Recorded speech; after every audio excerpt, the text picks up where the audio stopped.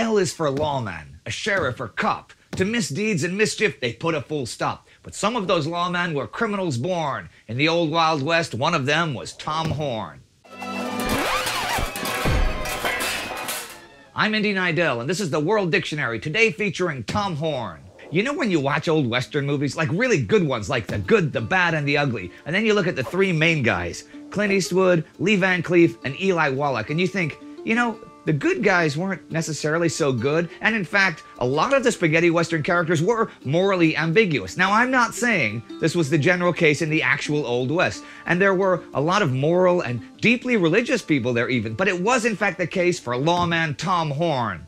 Well, sometimes lawman Tom Horn. He was also a lot of other things and may well have been a dick. Let's take a look. Tom Horn was born in 1860 in northeastern Missouri. His parents were farmers, and he was one of 12 children. Now, the day Horn died, the Desert Evening newspaper in Salt Lake City, and let's just assume that it's a paper you can totally trust, reported that he was driven from home by his father in 1874, and that he soon worked as a writer for the Pony Express. It was there that he became a crack shot, and after mastering the Apache language, worked as an interpreter and a scout for the U.S. Army, working with Buffalo Bill in the campaign to capture Geronimo. Can you imagine a more Western movie life than this guy's life so far? Like the clean version?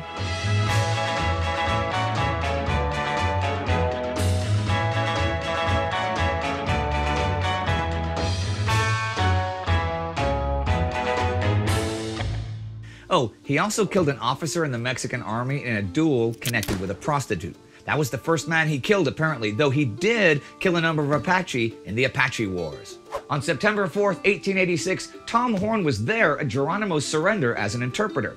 After this, now in his mid-20s, he used the money he'd earned to build a ranch in Arizona. He had 100 head of cattle and 30 horses, but cattle thieves descended on him and robbed him of all of it, leaving him stony broke. This also led to his hatred of thieves, which would one day lead him to becoming a range detective, i.e., killer for hire. After living the vagabond lifestyle for a while, prospecting and rodeoing as one does, or did back then, he later took part in the Pleasant Valley War, which is a cute name for a war, second only to the Cuddly Kitten War. And it was not actually a war, but was a family feud. No one's really certain which side Horn worked for, actually, and he called himself a mediator. He soon began to be suspected of local killings and disappearances, but nothing was proven, even though he took part in the lynching of 3 suspected cattle rustlers in 1888. Okay, side note here, when I hear the word rustler, I cannot help but think about an album cover from when I was a kid. One of the worst I think I've ever seen, actually. An album by Mylon Lefevre called Love Rustler. Love Rustler. Like Mylon, whose parents called him Mylon, was going to rustle your love. He's going to steal it in the night. This guy. Anyhow, because of Horn's tracking abilities, which were pretty legendary, he was hired by the Pinkerton Agency. So I guess technically he was a dick, since that's what detectives are called, right, Sparty? That's what they're called. So he's a dick. Okay. But they made him resign in 1894. He worked over several states for them, based out of the Denver office, and caught a few notorious train robbers and rustlers. He worked undercover as Tom Hale in the Johnson County War, which also wasn't actually a war. What it was big cattle companies getting together to destroy cattle rustlers. Thing is, a lot of those rustlers were not rustlers, but were just regular old settlers who happened to compete with the big cattle companies for land or water rights or livestock. It was a shady business indeed. According to that bastion of truth, the Desert Evening News, Horn led a band of 80 desperados against the rustlers and local settlers. He was likely involved in the killings of Nate Champion and Nick Ray, 2 settlers falsely accused of being rustlers. Champion stood up to the big cattle company's practice of claiming all unbranded young cattle, and it cost him his life. It could have cost Tom his life too, since his men were surrounded by the local sheriff and a big posse of irate settlers, and they only got out of it by getting hold of the governor, who got hold of President Benjamin Harrison. Yes, the President of the United States got involved, and he called in the U.S. 6th Cavalry, and Horn and his men were rescued.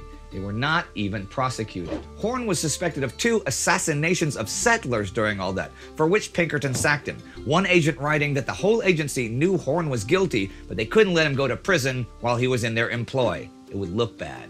So after he was out, he continued his rootin' tootin' ways, working as a gun for hire to stop rustlers in the mid-1890s. What this actually was Horn being hired by the big cattle companies to kill homesteaders, William Lewis and William Powell being of note. Lewis was shot with his hands up after surrendering. Powell was shot while baling hay in front of his 7-year-old son.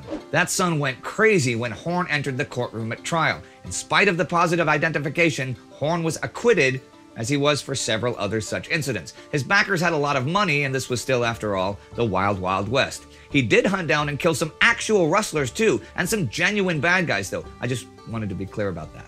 Horn took time off to serve as a chief packer for a U.S. Army Corps in Cuba during the Spanish-American War, contracting yellow fever and then returning to Wyoming. This was the beginning of the end. Kells Nickel, a local rancher, was a thorn in the side of the local cattlemen and had several run-ins with his neighbor Jim Miller for bringing sheep into cattle country. On July 18, 1901, Willie Nickel, Kells Nickel's 14-year-old son, was found shot dead. On August 4th, Kells Nickel was shot and wounded, and dozens of his sheep were either shot or beaten to death. Jim Miller and his sons were initially suspected of the crimes and were arrested, but in January 1902, Tom Horn was arrested for the murder of the child. A U.S. deputy marshal had trapped him into a drunken confession during a phony job interview. Horn also talked about how much money he'd received for the older killings of Lewis and Powell, but he'd already been tried for those. Killing is my specialty, and I guess I've got a corner on the market in this section. I have no trouble in collecting my money, for I would kill a man that cheated me out of 10 cents. Wow. According to the paper, once again, Horn told his attorneys that he had been lying in wait for Kells when Willie Nickel happened by. Horn was spotted, and so, in his own words, he killed him to prevent him running to the house and raising a hell of a commotion. Nickel was shot twice in the back from over 300 yards, what Horn called his greatest feat and dirtiest job. He was found guilty October 24, 1902, and sentenced to death by hanging. He was executed November 20th, 1903, and was, oddly enough, one of the few men in the Old West to be hanged using the Julian water-powered gallows, which is a mediocre name for a 90s band, but was a system which effectively made you hang yourself, sparing the need for a hangman. Your weight on the trap door was connected to the plug of a barrel of water, right? So the longer you stood there, the more water left the barrel. Then that moved a counterweight that would pull out the support beam from under the gallows when enough water had left the barrel, and down you'd drop.